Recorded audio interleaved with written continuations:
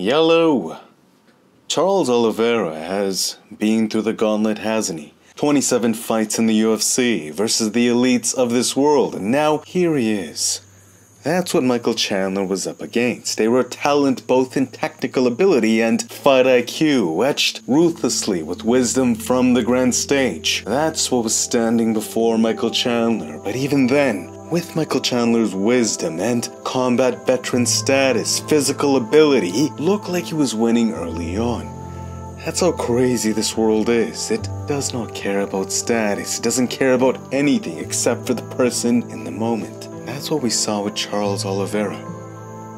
Michael Chandlers, he looked very good early on because of his mentality, his physical ability, and ability to explode into space then connect. In the second round though, he did make one mistake. Because Michael Chandlers does explode with a huge emphasis on power, the more you focus power, the more likely you are to give up the fundamentals of defensive responsibility. It's a double-edged sword. Thus in the second round, Michael Chandlers exploding in with a jab. The second time, Charles Oliveria wanted to time the jab with a slip overhand. Just look at that. The lead arm is down. The explosion to maximize power. Meanwhile, Charles Oliveria with his hands in proper position guards the doom Chandlers had just slung. Then from there, Charles Oliveria with his weight now on that lead leg. The weight had shifted from his right hand onto his lead leg, loading up the front hand. Still in a balanced position, structured, he slightly drops his lead hand and cranks body weight from his hips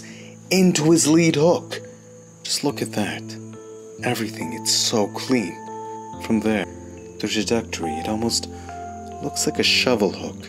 Michael Chandlers, his eyes. He sees the punch. His reaction, it said it all. He instinctively knew that he was way out of position. His hands down, committing that hard, Olivera. The weight distribution from his hips into the shovel hook with that perfect rotation, that clean, crisp movement, that jolt of body mechanics. When you have perfect rotation, perfect technique, generating the harnessing that you don't need a big motion, do you? It's intriguing. You see fighters like Canelo Alvarez sling doom.